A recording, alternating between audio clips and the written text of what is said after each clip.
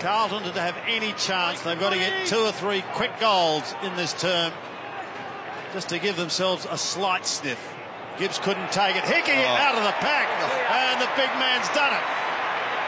Hickey gets his first goal and just his 3rd for the season. And if you want something to deflate you in the first minute of a quarter, well, Tom Hickey has just done that to Carlton.